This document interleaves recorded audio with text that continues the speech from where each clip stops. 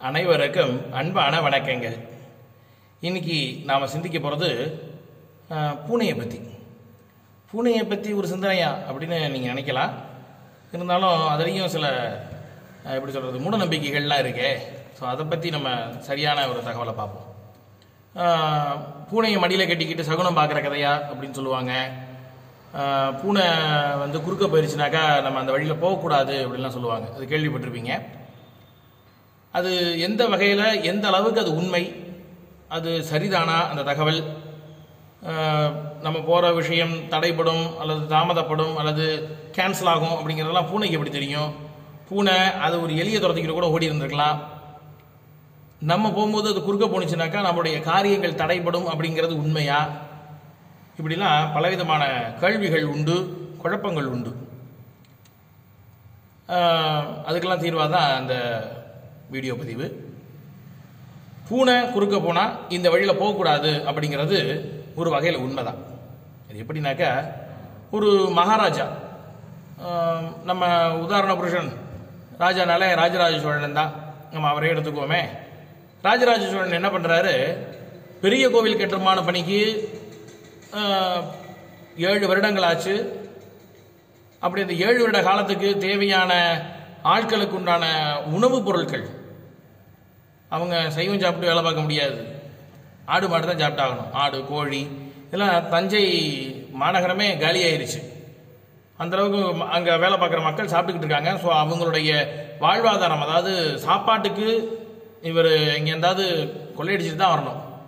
அந்த கோயில் கட்டுமான பணிக்கு செலவுக்கு பணம், அப்போ இருக்கிற பொருட்கள், இந்த கல்லெல்லாம் கொண்டு வரதுக்கு இதுக்கெல்லாம் டிரான்ஸ்போர்ட்டிங் செலவெல்லாம் இருக்கு இல்லையா? ஸோ இதுக்கெல்லாம் கோவில் கட்டுமான பணிகள் நடக்கிற காலத்திலேயே அவர் மறுபடியும் மேலை சாளுக்கியம் கீழே சாளுக்கியம் அப்படிங்கிற 2 பெரிய நகரங்களையே போய் அழிச்சாங்க. இப்படி அழிச்சு கொண்டு கட்டினது தான் இங்கே இப்போ நம்ம பார்த்துக்கிட்டு இருக்கிற தஞ்சை பெருவுடையார் கோவில். அப்படி போகும் பொழுது நம்ம ராஜராஜ சோழனுக்கு மட்டும் ஒரு தனித்தன்மை உண்டு. என்னன்னாக்கா, மற்ற ராஜாக்கள் என்ன பண்ணுவாங்கன்னா, ஒரு நாட்டில் ஒரு போர் வந்துருச்சு, இல்லை ஒரு எதிரி நாட்டு மன்னன் நம்ம மேலே போர் தொடுத்து வரான், சண்டைக்கு ஆள் தேவை அப்படின்னாக்கா பொதுமக்கள், அதாவது வீட்டில் ஒவ்வொரு குடிமக்களோட வீட்டில் இருந்தும் ஒவ்வொரு ஆண்மகன் வரணும் அப்படின்னு சொல்லி கூப்பிடுவாங்க. அவங்க என்ன தொழில் பண்ணிக்கிட்டு இருந்தாலும் ஒவ்வொரு ஆண்மகன் வந்தே ஆகணும் அப்படின்னு சொல்லி அறிவிப்பு கொடுப்பாங்க அரசிலிருந்து. உடனே எல்லாரும் சண்டைக்கு போவாங்க. அப்படிப்பட்ட ஒரு வழக்கத்தை ராஜராஜ சோழன் வச்சுக்கிறது இல்லை. அவருடைய ஆர்மி ஃபோர்ஸ் தனியாகவே இருக்கும். இப்போ நமக்கு எப்படி இந்தியன் ஆர்மி தனியாக பார்டரில் நமக்காக வேலை பார்த்துக்கிட்டு இருக்காங்களோ, சண்டைகள் வந்தாலும் சரி வரலாலும் சரி, அவங்க ஆர்மி, மிலிட்ரி மேன் அப்படின்னு சொல்லி அந்த மிலிட்ரி ஃபோர்ஸ் இதெல்லாம் எப்படி இன்னைக்கு இயங்கிக்கிட்டு இருக்கோ, அதை 1050 வருஷங்களுக்கு முன்னாடியே ராஜராஜ சோழன் நடத்தி காமிச்சிருக்காரு. ஸோ வேர்ல்டு ட்ரெயின்டு பர்சன் தான் ஒன்லி. அவனுக்கு சண்டை, ரத்தம், சதை இதெல்லாம் பார்த்தா அவனுக்கு எதுவுமே தோணாது. நமக்கெல்லாம் கொஞ்சம் ஏதாவது ரத்தத்தை பார்த்தோம்னாவோ இல்லை இந்த தலை இல்லாத முண்டத்தை பார்த்தோம்னா நமக்கு மயக்கம் வந்துடும். அவங்க அதை பற்றிலாம் கவலையப்பட மாட்டாங்க, அடிச்சு போட்டு போய்கிட்டே இருப்பாங்க. 1,00,000 வீரர்களுக்கு மேலே சாதாரணமாக காலாட்படையாகவே வச்சுருந்தார். நடந்து போவாங்க, மல்யுத்தம் பண்ணுறக்கூடியவர்கள், வெறுங்கை வீரர்கள்னு பேர். வெறுங்கையாலே அவங்க குத்துனாங்கனாக்கா அடி வாங்கினவங்க ஒரே செத்து போயிடுவான். மெய்க்காவல் படை வீரர்கள் அப்படின்னு சொல்லி மகாராஜாவுக்கு பக்கத்துலேயே இருக்கக்கூடிய இப்போ இருக்கிற பிளாக் கேட்ஸ் மாதிரி, இப்போ கருப்பு பூனை படையெல்லாம் நமக்கு சிஎம்பிஎம்க்கெலாம் இது கொடுக்குறாங்க இல்லையா, பாதுகாப்பு கொடுக்குறாங்களே, அந்த மாதிரி அப்போவே கருப்பு ட்ரெஸ் போட்டுக்கிட்டு வரக்கூடிய மெய்க்காவல் வீரர்கள்னு இருக்காங்க. அதோட வெறுங்கை வீரர்கள்னு இருக்காங்க, மல்யுத்த வீரர்கள், இவங்க எல்லாமே 1,00,000 பேர் இருக்காங்க. அதுக்கப்புறம் குதிரைப்படை, யானைப்படை, இப்படி ஒரு பெரிய ஃபோர்ஸே ராஜராஜன் வச்சிருந்தார். இவங்களுக்கெல்லாம் என்ன வேலை? கண்டினியூவா அவங்க உடற்பயிற்சி செஞ்சுக்கிட்டே இருக்கணும். போருக்கு எனி டைமும் தயாராகவே இருக்கணும். எங்கே போறனாலும் அவங்க உடனடியாக கிளம்பணும். காலார நடந்தே தான் போகணும். எவ்வளோ தூரமாக இருந்தாலும் அவங்க நடந்தே போய் தான் அந்த நாட்டில் போய் சண்டை போட்டு அங்கே இருக்கிற பொருட்கள்லாம் நம்ம இங்கே எடுத்துகிட்டு வந்தாகணும். அப்படிங்கிறதுனால அவங்களுடைய மைண்டில் எப்போதுமே ஒரு போர் குணம் இருந்துக்கிட்டே இருக்கும். அவங்க சாதாரண மக்களோட பழக மாட்டாங்க. அவங்களுக்குன்னு சொல்லி இருக்கக்கூடியதான் பாசறை அப்படின்னு சொல்லி அந்த காலத்தில் இருந்து. இப்போ நமக்கு இந்தியன் ஆர்மி, மிலிட்ரி ஃபோர்ஸ்லாம் இயங்கிட்டு இருக்கு இல்லையா பார்டரில், அந்த மாதிரி அவங்களுக்கு பாசறை இருந்தது. ஒவ்வொரு ஊர்லேயும் பாசறை வச்சுருந்தாங்க. கரூர் பாசறை, திருச்சி பாசறை, தஞ்சை பாசறை அப்படின்னு சொல்லி அங்கே அந்த பாசறைகளில் இந்த ஆயுத பயிற்சிகள்லாம் கொடுத்துக்கிட்டு அவங்களுடைய ஸ்கில்டை வந்து டெவலப் பண்ணிக்கிட்டே தான் இருந்துகிட்டு இருப்பாங்க. அப்படி இருக்கக்கூடிய காலகட்டங்களில் அவங்க பொதுமக்களோட பழகாததுனால இப்போ இவ்வளோ பெரிய ஒரு படையை, ஒரு 10 லட்சம் வீரர்களை கூட்டிக்கிட்டு ஒரு நாட்டுக்கு, ஒரு எதிரி நாட்டுக்கு சண்டைக்கு போகக்கூடிய நம்முடைய மன்னர் ராஜராஜ சோழர் எல்லாருக்கும் முன்னாடி ஃப்ரண்ட்ல போய்கிட்டு இருப்பார். அவருக்கு பின்னாடி 10 லட்சம் பேர் வரும் பொழுது பின்னாடி இருக்கிற வீரன், கடைசியா இருக்கிற வீரன் என்ன பண்றான் அப்படிங்கிறது அவருக்கு தெரியாது. அதனால அவருடைய தலைமையில போய்கிட்டு இருக்கும்போது அவர் எந்த ரூட்ல போறாரோ அதே ரூட்ல தான் எல்லாரும் வரணும்.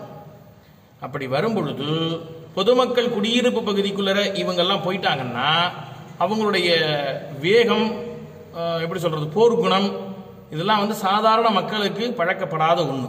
அவங்க போடாவே ஒரு அடாவடியா தான் இருக்கும். அதனால சாதாரண மக்களும் நம்மளுடைய படை வீரர்களால் பாதிக்கப்படக்கூடாது அப்படிங்கிறதுனால இவர் மெஜாரிட்டி பைபாஸ் ரோட்ல தான் போவார். இப்போ நம்ம சொல்றோம் இல்லையா, பைபாஸ் குடியிருப்பு பகுதிகளுக்கு மக்களுடைய பார்வையிலிருந்து கொஞ்சம் விலகியே தான் ஒவ்வொரு ஊரையும் கிராஸ் பண்ணி போயிட்டே இருப்பார். எந்த ஊருக்குள்ளேயும் போயிடாம அவுட்டர்லேயே தான் போவார். அப்படி போகக்கூடிய நேரத்தில் ஒரு பூனை குறுக்க கிராஸ் பண்ணுது அப்படின்னாக்கா இந்த பாதையில் போகக்கூடாதுன்னு வேற பாதையை செலக்ட் பண்ணி மாற்றி போவாங்க. ஏன்?